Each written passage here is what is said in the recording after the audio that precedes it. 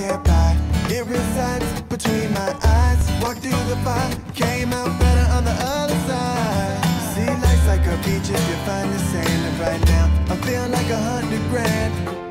You are listening to Inspired Insider with your host, Dr. Jeremy Weisz.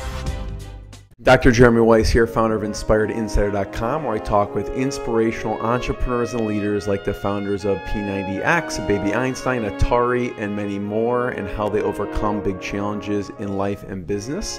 Our sponsor today is Rise 25, which helps service professionals, doctors, lawyers, accountants, dentists, anyone working with clients one-on-one to stop just trading time for dollars and shift from one-on-one client work to one-to-many. Actually, the founder today, AWeber, is one of the tools that we recommend people use because it's not just one-to-one revenue generation, but it's one-to-one lead generation. We find that service professionals are answering questions one-on-one with clients. Instead, they should be onboarding them to some type of autoresponder so that they can answer them virtually and be free of time. You can go to rise25.com, learn more, and download our free Dream Product Ladder, which basically is a business plan on one sheet of paper that helps you see gaps in untapped revenue. Companies like Disney, Apple, the sporting industries all use versions of the product ladder. Go to rise25.com. Today, I'm very excited. We have Tom Kulzer, founder of AWeber. They're one of the top email marketing providers on the planet and help well over 100,000 businesses build their audience. They started way back in 1998. And Tom, I've been a customer since, I looked, September 2009. So my 9-year anniversary is going to be September. So thanks for joining me, Tom. Yeah. Hey, thanks for being a customer for so long. Yeah, for sure. Talk a little about the culture, right? Because obviously voted best places to work. What are the things that you do to maintain a great culture? Obviously food helps. 3 chefs help. Food's nice. Yeah. It's one of those things I often get asked, like, hey, why do you feed everyone every day? And, isn't that expensive? And it's like, yeah, it's expensive. But ultimately, the vast majority of people stay here for lunch every day and they sit with other people to work with. And, the friendships that have been made here, like we've had marriages come out of AWeber, relationships that are built here. So it's like people build, long-term friendships and professional relationships and so forth that come from just the bonding and the networking that goes on across teams. There's collaboration. You talk about like what features do we build next? It's, a product manager happened to sit with somebody from our CS team for lunch who happened to also be sitting next to a person from marketing and engineering. And like while they're spitballing some idea over lunch, the engineer says, hey, that would only take like an hour to do. And, right. 2 or 3 days later, the engineer just did it as like a little side project of like, hey, I made that change that we did. Like, what's everybody think of this? And then it goes back and forth in some iteration. And like, you get cool stuff that comes as a result of that collaboration that happens there. Yeah. There's no walls here. We're big on, no doors and open collaboration and communication. Anybody can put anything on my calendar at any point. If you need me in a meeting for something, put it on my calendar. You don't have to ask, there's no permission needed. If you got a question for me, it's actively encouraged. One of the things that, I tell every new hire when they come in is, I actively encourage everyone here to disagree with myself and others because everyone has a different background. Everyone has different skills.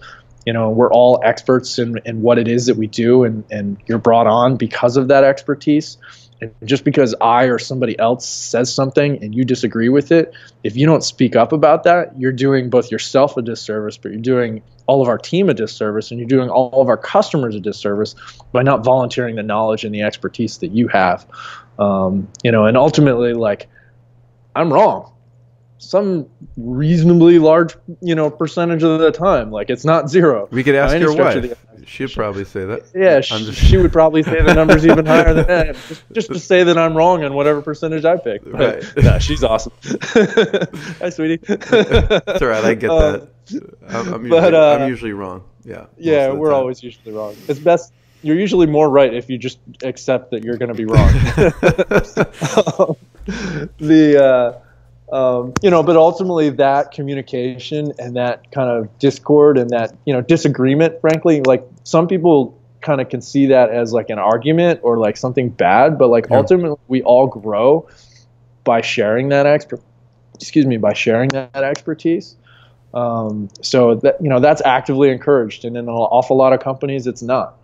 Oh, for sure. And I think there's I forgot what the book was, but it was saying there was this one airline that had a lot of crashes, and it's because the second in command didn't disagree with what the first in command was doing. And so because they weren't challenging them, that they thought something was going wrong, ultimately bad things happen. So fortunately, most of the time people don't die as a result of decisions that we make here, fortunately. You probably get calls that they think they're going to die because their account's not working or something. I've heard some doozies over the years, but we send a lot of important emails as well. So doing our job very well is important. It's funny you should mention the whole second in command thing. Like I use that as an example all the time around like having, step-by-step instruction books. It's like, would you rather fly with a pilot that says, I don't need documentation, I'm an expert at what I do, I don't need a checklist for doing this, or the pilot that says, I'm really good at what I do because I use a checklist to make sure that I don't miss steps? Because when I'm ultimately going down through this checklist, the checklist exists because somebody died or got injured or something cost a lot of money in order to get that particular step on the checklist. Right, 100%. And unfortunately, an awful lot of people are programmed to think that like being an expert means you don't use a checklist. Dude, I use checklists all day long, every day. The experts use the checklist. I don't mess up when I follow the checklist. 100%. So, Tom, this has been great. I really appreciate it. Everyone should check out AWeber.com. I had two last questions I always finish with. One, since it's Inspired Insider, I always ask what's been the lowest moment in the journey. And two, what's been one of the proudest moments of the journey? Start off, what's been, when you go back, been a lower moment? It could have been early on, it could not have been early on. I think anytime you have to let someone go from the team is a really hard moment. And there have been many of those over the years. I'm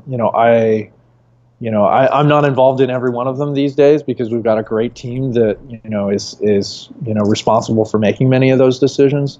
But even still, like I'm friends with just about I have a relationship with just about everybody that's here, to some degree. I don't hang out with everybody outside of work, but I have a good working relationship with everybody, and I want to see everyone thrive and succeed in what it is that they do. So anytime we have to let somebody go from the company, it's a tough decision. Like, is it the right thing for the company? Is it the right thing for our customers? Is it the right thing for our team? And is it ultimately the right thing for that team member?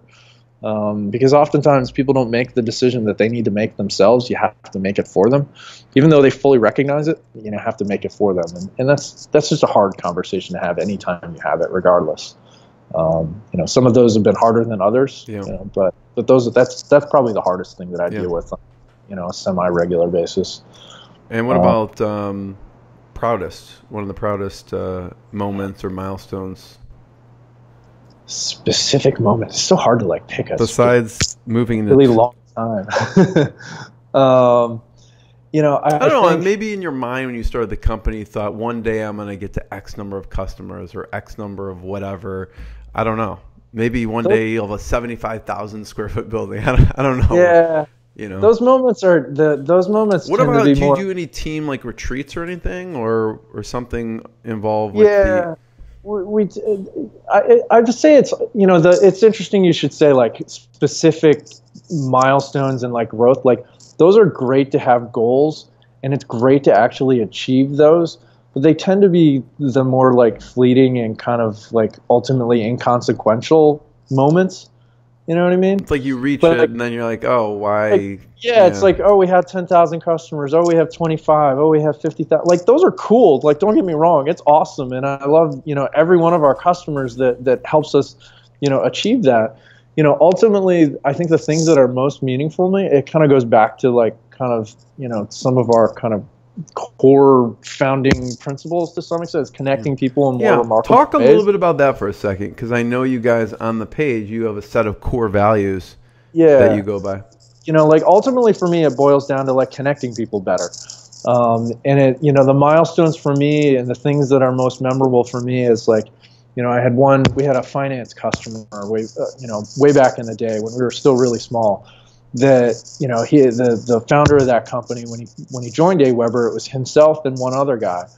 And over the years, they grew the company into like 200 plus people. And at one point, the founder, who I hadn't really interacted with in quite a while over a number of years, he called me up and he's like, hey, I just wanted to say thank you, because like without the email, you know, without doing email and without all the advice and feedback and such that I'd given him and other team members here had given him in other areas, he's like, I would never have grown this company to be 200 people. And, you know, like the fact that you have that like impact on not only him and his team, but also on all the customers that they helped. They basically helped people get more affordable mortgages. And basically it's like, you know, so that the kind of like the network effect, or the kind of knock-on butterfly effect of like, you know, hey, I flap over here and like I have this impact on so many different lives is really cool. You know, like I often get asked like, hey, why don't you go work for why don't you do more enterprise product?